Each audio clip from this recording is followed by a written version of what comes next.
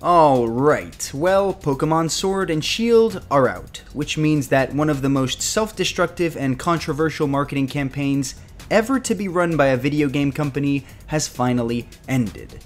I mean, shit, like the game or not, Game Freak lied, and thank you Game Freak trended on Twitter in the same week. Safe to say this was a pretty controversial game release.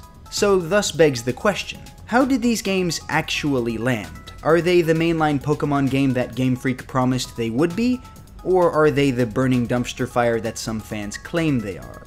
Well, in reality, the games landed on 3 legs. The good, the bad, and the ugly. And since I like to put my best foot forward, we'll start with the good. It could be pretty accurately stated that this game does a lot of what Pokemon has done well for years. There's an absolutely amazing soundtrack, some very solid new Pokemon designs, and they've certainly improved on features like Pokemon Ami with the new Pokemon camping feature. If you enjoy Pokemon games, it's safe to say that you're going to enjoy this game as well. Plain and simple. But that's not a surprise. I mean, even I said that this game would probably excel in these aspects months ago, because let's face it, Pokemon as a concept is just fun, and catching, battling, and evolving new Pokemon will never get boring. However, doing what other games have done right is far from what the pinnacle of Sword and Shield have to offer. If the 8th generation of Pokemon has shown us one thing in spades, it's how much Game Freak is willing to shake up the tried and true formula of Pokemon Up. For instance, gone are the days of the Elite Four, gone are the days of Victory Road, gone are the days of the fossil Pokemon all needing to be Rock-type. And hell, you can even ride your bike on water, which seems to be a symbolic fuck you to Professor Oak. And look, while some fans bemoan what we lost, I, for one, really enjoyed the change of pace. To reach new ground, sometimes you need to break old ground, and that's exactly what we see done here. The final tournament, which replaces the Elite Four, was infinitely better than most of the championship experiences I've ever played through, harkening back to Black 2 and White 2's Pokemon World Championship, which was indisputably the best feature that has ever existed in a Pokemon game, period. The Wild Area is also another example of a novel and fun experience that breaks the Pokemon tradition of solely random encounters, and I have to admit, for a first rendition of this concept, it's pretty solid. I had hours of fun experiencing what this feature had to offer, and I especially liked how the weather system caused certain rare Pokemon to spawn in different places scattered across the map. Then we have this game's gym challenges, which were probably some of the best I've ever experienced. I mean, it really can't be understated just how cocaine-snortingly good it felt after 20 some odd years to walk down the tunnel and onto the pitch of a massive arena filled with fans to face down against a gym leader. The people cheering, the amped up music rising and changing as the battle progresses, it just really works. And I'm honestly hoping that when they remake Unova, they run with this aesthetic there, because let's face it, no one does sports and the spectacle itself quite like the USA. And what of the Dynamaxing, you might ask? Well, to my surprise, as an outspoken critic of this feature, I actually liked it quite a bit. Even though it's arguably much more metagame breaking than Megas or Z-moves, the dynamic itself was cool, very cinematic, and fun to play around with. I do have some issues with it, mainly that it cost fans the much better Z-moves and Megas, but we'll cover that later.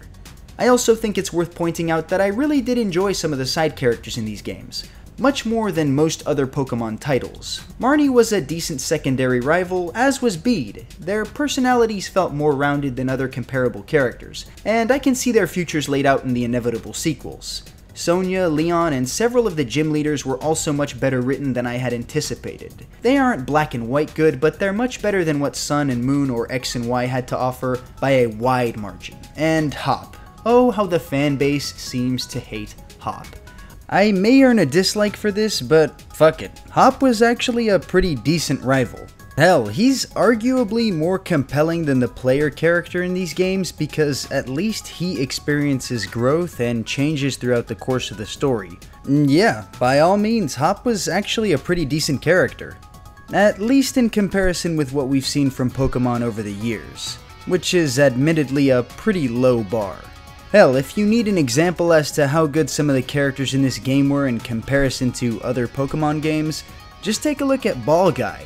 He oozes swagger and sexuality like no one has ever before him. And he may have just been the best part of these games. The bad. Things that were tried and ultimately didn't work. Now that we've discussed the good, let's take a look at some of the things Game Freak tried that didn't really work out too well. These features aren't necessarily terrible, they just don't really work or wasted valuable time and resources. For example, Pokemon Camp is something I think most Pokemon fans can agree is a good thing. Interacting with Pokemon and watching them interact with each other is a fantastic way of expanding on Pokemon Ami. However, the Curry Dex, that's a whole nother story.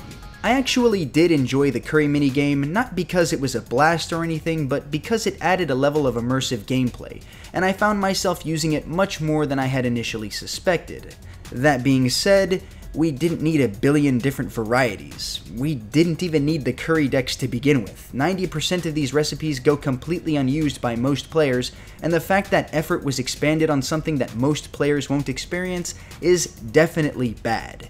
And speaking of something most players won't get to experience, let's talk about Gigamaxing, which was one of the most marketed features for this game in the first place. In my 45 plus hours of completing nearly every ounce of this game, I never Gigamaxed a single Pokemon. This isn't for lack of trying either. I wanted nothing more than to Gigamax my Pokemon and have some of these awesome designs at my disposal. However, the truth is you can't access Gigamaxing Pokemon until after the 8th gym, which is pretty much at the end of the game. However, if that wasn't bad enough, none of the Pokemon you catch and raise yourself can actually Gigamax, which means that Grimmsnarl you caught with great IVs and an adamant nature will never be able to Gigamax. This is because Gigamax-capable Pokemon can only be caught in max raid battles, which are completely random so you straight up never know if the one you want will ever spawn. This alone feels so un-Pokemon to me. I thought the whole point of these games was catching Pokemon, befriending them, and making them stronger, not catching them, using them, and then casting them aside for a version that has access to features your original never even had a chance to access. And as if that wasn't bad enough, even if the Gigamaxed Pokemon you want does spawn, there's no guarantee that you'll be able to catch it, because even if you beat it, the capture rates for these Pokemon are seemingly very low. Out of the countless Gigamax-capable Pokemon I've fought and defeated, I've only caught one, and that was a Butterfree that didn't even spawn in my game. I normally would keep trying because, let's face it, Pokemon is no stranger to RNG, but there's no way to guarantee a max raid battle spawning in your game, and the only way to generate more is to complete every single one on the map, which is tedious and time-consuming to say the least. Right now, there are players who have figured out exploits to fix this terrible game design, but you can't really give Game Freak credit for that because they're just that. Exploits, meaning that the game is broken. But this terrible RNG wouldn't even be that bad if I wasn't practically always forced to play with the computer's brain-dead AI, which makes some of the single-handedly most bizarre choices of all time. Oh, you're fighting a 5-star Dynamaxed Toxapex? Here's a Magikarp with Hydro Pump, a Solrock with Rock Polish, and an Eevee with Helping Hand. Playing with the AI is as good as playing by yourself. No, wait, scratch that. I would honestly rather play by myself, at least that way I wouldn't constantly be losing because my team of trash AI doesn't work. This ends up making max raid battles hard, but for all the frustratingly wrong reasons. But why not team up with other human beings, you might ask? Well, the short answer is that I've tried that. I must have done over 4 dozen raid battles at this point, and I've been helped by a total of 5 people, never more than 1 at a time.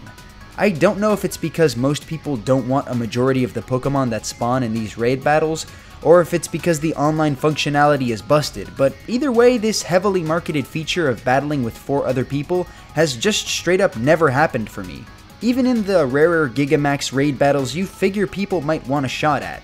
Oh, and speaking of online functionality, I won't say this game's trading and battling system is completely broken, but it's a hefty step in the wrong direction, and it borders on being completely pointless. You can't put things on the GTS anymore because they straight up got rid of it for some reason, and you can't communicate with trade partners, so it's practically impossible to get what you want. I've had more luck getting what I wanted from surprise trades, which is absolutely insane. Maybe they were trying to add a sense of immersion by making players feel like a retarded Mr. Mime with no arms or legs, and if so, good job, because it worked. And online battling? Well, I've said it before and I'll say it again. Showdown does it better.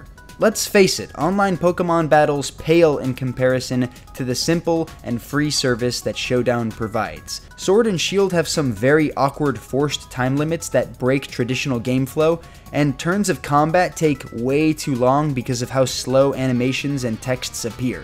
The only thing that would have made online battling in these games better than on Showdown would have been the animations, and well, let's face it, the animations in these games may be some of the worst I've ever seen in a Pokemon game. Sure, they're clearer and more well defined, but most of them look ugly and are very, very slow. And, well, just take a look at this Dynamaxed rabbit shooting fire out of its asshole.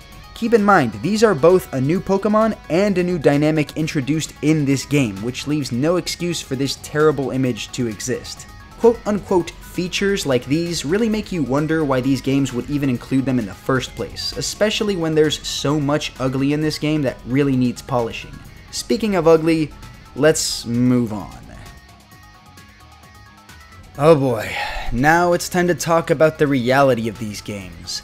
The true core game that exists underneath their carefully marketed, rose-tinged nostalgia lenses, and man oh fucking man, this game is buggy. I have never played a AAA title, let alone a Pokemon game, that was this riddled with this many glitches, bugs, and design flaws. And I've played every Bethesda game on release. I literally couldn't play this game without experiencing multiple bugs. Things like Pokemon trainers randomly disappearing throughout the entirety of the game, wild Pokemon just spinning in a circle like some kind of 2-bit carnival attraction, and the game straight up crashing. We all knew they were going to be rushing these games out for the holidays, but god damn, we did not know they were going to be this rushed. The prime example of this rushed nature could be found in the gyms and gym challenges themselves. The first couple gym challenges had some really interesting environments with fun little side challenges that you had to complete. This one had you on an amusement park ride. This one has you catching Pokemon competitively. However, after you reach the halfway point in these games, these quote-unquote challenges literally just devolve into the gym leader telling you to battle someone, you battling them, and then just moving on to the next person. It was absolutely mind-blowing to see these games regress as I played them. And it felt like the developers were like, oh, holy shit, we have 4 months to finish this game, just make them have double battles. For God's sake, one of the cities, and I say that in quotes, is literally just a straight line of trainers, followed by a gym leader who can't even Dynamax. There's just so much wrong with this, it's not even funny. And the gall Game Freak has to call Spikesmooth a town, let alone a city, is astounding. Indeed, everything in the latter half of this game is completely and 100% half-baked. So much so that I think I caught salmonella from this game, seeing as how after I played it, I got so sick I couldn't make a video for 2 weeks. It's almost like with everything this game does to try to immerse you in the Galar region, there's 3 times as many things that seek to break that immersion. The wild area, for example, something I touted as being good, is what I have not so affectionately dubbed the glitch zone, because if you can make it from one side of this map to the other without experiencing one bug, frame drop, or spinning Gyarados, then you've essentially had the picture-perfect experience of what Game Freak wanted you to have. And that picture-perfect experience is this. Graphics so bad I literally haven't seen them replicated since the GameCube days. Look, I know people gave Game Freak hell about the trees, but seriously, what the fuck? These graphics straight up suck ass, and that's as eloquently as I can put it. No matter who you are, these things undoubtedly break immersion. If it's not the trees, it's the glitches. If it's not the glitches, it's the way characters and Pokemon just magically pop into frame. If it's not that, it's the horrendous frame drops that make the game straight up freeze. In a game that should have made me feel more than ever like a Pokemon trainer surrounded by the immersive and responsive world, I've never felt more like a 20-something-year-old schlub playing a game for kids. The ugly truth of these games is just that. Ugly. So much of these games is straight up broken, and even though they can still be played, it's obvious that these games desperately need more work. Work that I can guarantee they will never receive, because let's face it, Game Freak made a cash grab, it worked, and they're probably already working on next year's cash grab, Ultra Omega Sword and Ultra Alpha Shield. And guess what? They'll probably make even more money with that game when they announce the big new feature is going to be the full National Dex. You know what? I'm honestly giving Game Freak too much credit. They'll probably just add 50 or so Pokemon and call that enough new content to merit a re-release. This game is definitely not worth $20 extra. I mean, I finished the entire thing minus the Curry Dex in just over 45 hours of gameplay. For reference, my copy of Ultra Moon has over 88 hours played, and that game wasn't even a top 5 core series game to me. I'm not gonna say these games are the worst games I've ever played, I had fun playing them, but for $20 extra, half the playtime, and a buggy experience, they weren't worth it. Whatever. A franchise I've loved since I was a kid has turned its back on me and the fan base. At least The Mandalorian is really good.